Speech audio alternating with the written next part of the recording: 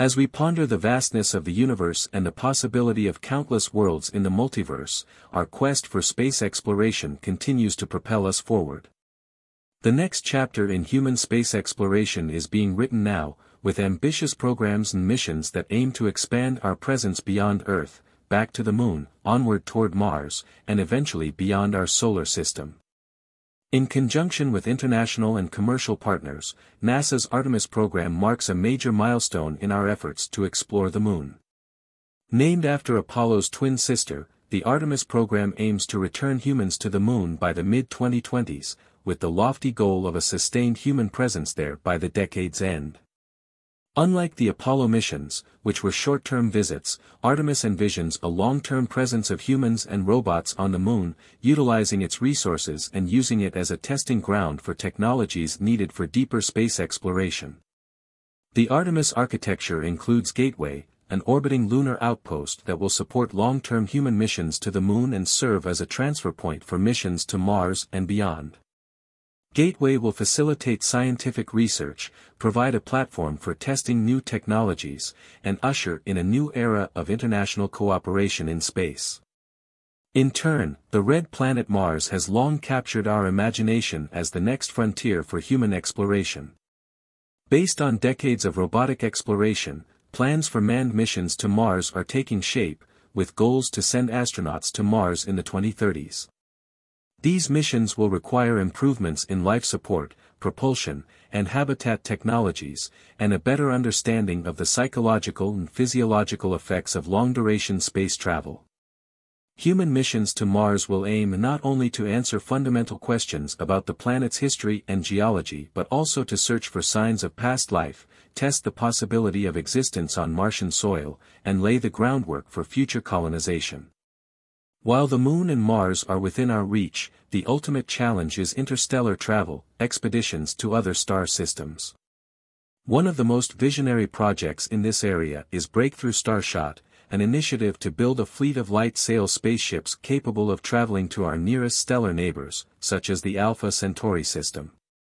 These spacecraft could theoretically be accelerated to a significant fraction of the speed of light, allowing them to reach Alpha Centauri in just over 2 decades after launch.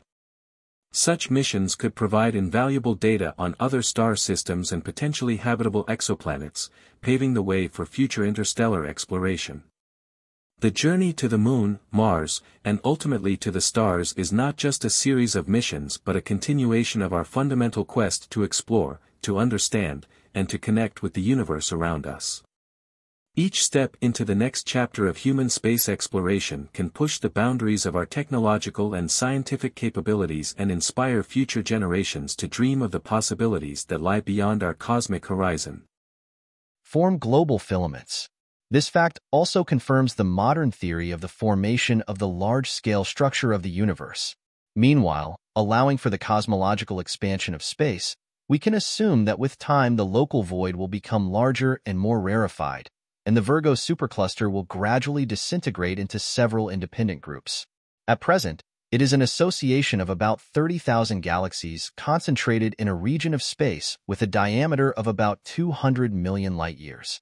At the same time, the total mass of the cluster is about 1.2 quadrillion solar masses, which is down to about galaxies such as the Milky Way. The Virgo supercluster is partially contiguous with 2 other galactic superclusters, the Centaurus and Pavo-Indus superclusters. At the same time, its other side borders on a vast region almost devoid of matter. It is called the Taurus void and is one of the largest known cosmic voids. It is rather difficult to study this part of outer space.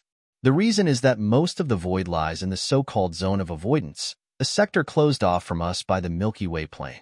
The bright stars in our galaxy outshine the fainter and more distant sources, and interstellar matter absorbs and scatters their light. However, thanks to infrared studies, we do have some ideas about the structure of this void. The diameter of this tremendous void is about 200 million light-years, and the distance to the center is about 150 million light-years. When observing the void, one is immediately struck by the remarkably clear boundary between the relatively empty space and a bright cluster of galaxies located much further away. It is called the Perseus-Pisces supercluster and is one of the largest in this part of the universe.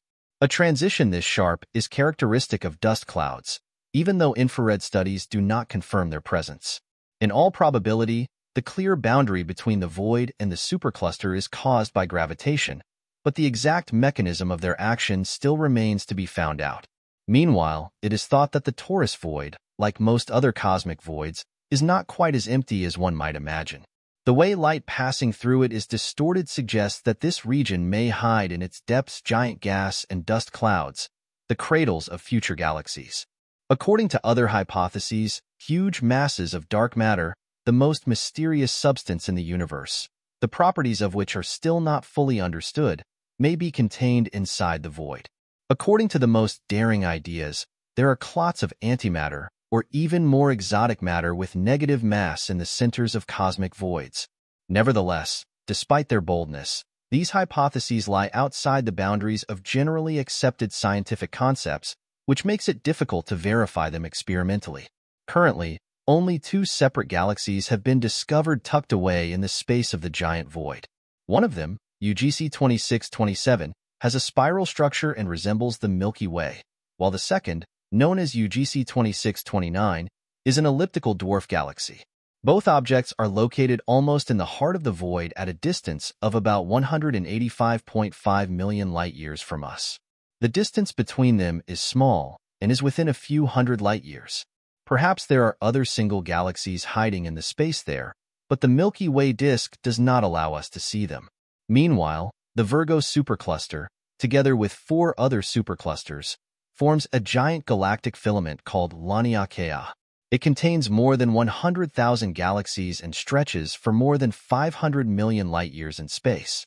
Its gravitational center is the Great Attractor, a mysterious supercluster of galaxies located 250 million light-years from Earth. In its turn, Laniakea is part of a vast galactic stream, and further out one can see that most of it is surrounded by a black abyss of unprecedented proportions. The light of distant galaxies is drowned in its emptiness, and even the mysterious and elusive neutrinos take billions of years to cross this cosmic abyss. To be honest, it is hard to believe that despite all the development of observational technology, such a gigantic void was noticed only 10 years ago. In 2013, at the University of Wisconsin-Madison, a team of astronomers led by Professor Amy Barger was working to determine the distance between galaxies. In the process, an unexpected and staggering fact was discovered. It turns out that Laniakea and most of its surrounding superclusters are enveloped by a cosmic void of unprecedented proportions. After making calculations, scientists discovered that its diameter exceeds that of any previously known void. The size of the discovered void turned out to be so enormous that several fundamental cosmological principles were questioned. It appears that the universe is much more elaborate than we imagined. The research done by Amy J.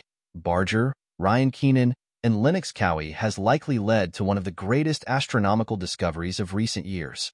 Their work has shown that our galaxy, along with its surroundings, is located in the middle of the largest supervoid known to science.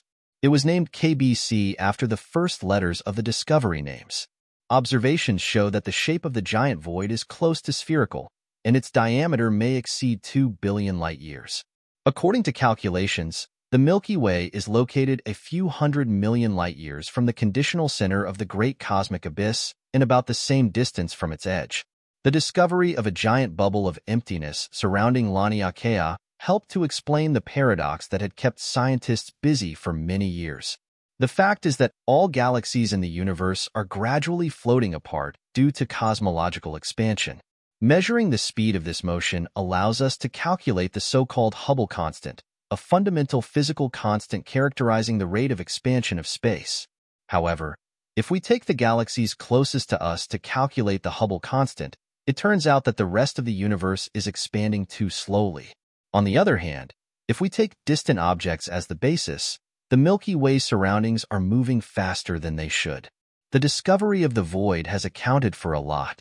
The fact is that the galaxies inside it, including the Milky Way and its neighbors, are constantly experiencing additional gravitational influence from objects outside the void. This creates an additional force that gradually stretches our cluster in different directions. It is also surprising that the KBC void is so huge that it comprises not only superclusters of galaxies, but also other voids. For example, the local void and the torus void are part of its structure. It turns out that compared to other voids, even though KBC looks large, it isn't quite so empty. Nevertheless, according to calculations, even this void is just a barely noticeable dark spot against the background of the observable part of the universe, the diameter of the latter reaching 92 billion light-years. If we look at the global map of the universe, we will see a lot of dark spots on it. Close to the KBC void in terms of their size, most of them easily fit within the framework of modern physical theories, while others show surprising and strange properties difficult to explain from the point of view of science. One of the most noticeable riddles of this kind in space is the Eridanus supervoid, also known as the CMB cold spot.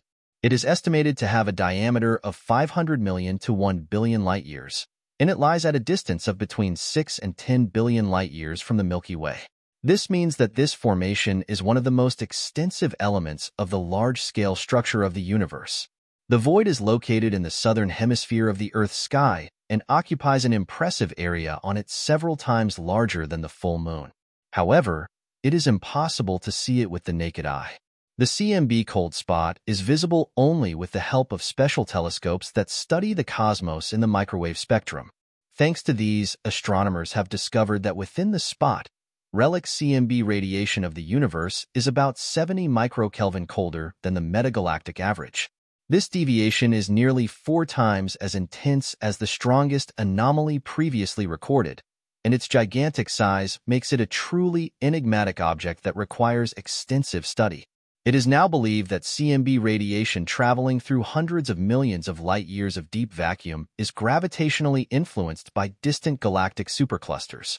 This causes the pervasive echo of the Big Bang to lose energy, making the CMB cold spot appear cooler in images than its surroundings.